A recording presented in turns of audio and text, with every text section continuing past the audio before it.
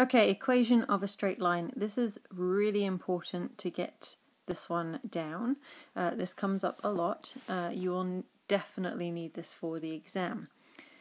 Now, last year in IG, you would have done this by using y equals mx plus c, and perhaps work out the gradient, put in some coordinates to work out the equation, but we're going to do it a little more sophisticated now for AS. So, we use the following equation. So y minus y1 equals mx minus x1. So this is a really important equation. You're going to use it a lot. So it's going through a point, a coordinate of x1, y1, and it has a gradient of m. So all we need is those bits of information and we'll be able to work out the equation of a straight line. So let's have a look at how to do this in an example. We're going to find the equation of the line that goes through the point 2,5 and has a gradient of 2. So we're using y minus y1 equals mx minus x1. And the reason that we're using this instead of y equals mx plus c is because this is a little faster with a couple of less steps. So it means there's less places you could go wrong. So first of all, put in y1. So that's the y coordinate of the point that you've been given. So in this case it's 5. Next we need to put in the gradient, which we're told is 2. And then finally put in the x coordinate of the point, which is also 2 in this example. And then we multiply out that bracket, rearrange and tidy up that equation. So the equation of our line is y equals 2x plus 1. Okay, another example. Find the equation of the line through the point 1, 3 and perpendicular to the line 3y plus x equals 2. This is a good point to talk about the fact that we don't need to write straight lines always in the form of y equals mx plus c. You can write them as the y plus x components of that equal to a constant, or you can have it as the y and the x and the constant equal to 0.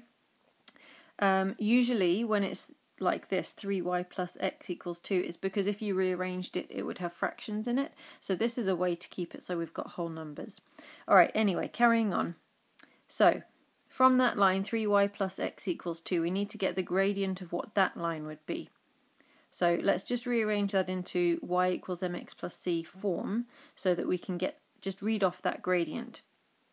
So to get the gradient of this line here, it's minus a third. So the gradient that we actually want is the gradient that would be perpendicular to that. Perpendicular would be the negative reciprocal of minus a third. So that would be 3. So the gradient of the line that we are looking for is 3. Now plug that into our equation. We've got that it's going through the point 1, 3 and has a gradient of 3. So we put all of those pieces of information in, multiply out the brackets and simplify. Right, and one last example. We're going to find the equation of the perpendicular bisector of the line AB, where A is minus 1, 1 and B is 3, 5. Right, so first of all we need the gradient of that line AB, so we do the change in y over the change in x. So one y coordinate minus the other divided by one x coordinate minus the other. Make sure you get them in the same order. So that is 4 over 4, which gives us a gradient of 1. That means the gradient of the perpendicular bisector will be the negative reciprocal of that, so that is minus 1. Right, now the perpendicular bisector will go through the midpoint, so we need to find the midpoint of AB. So halfway between minus 1 and 3 is 1, and halfway between 1 and 5 is 3. So midpoint is 1, 3. Now plug that all into our equation, y minus y1 equals mx minus x1. So we get this following one. We put in the 3, the minus 1 and the 1, tidy it up, and we get the final equation of y plus x equals 4. You can also write that as y equals minus x plus 4.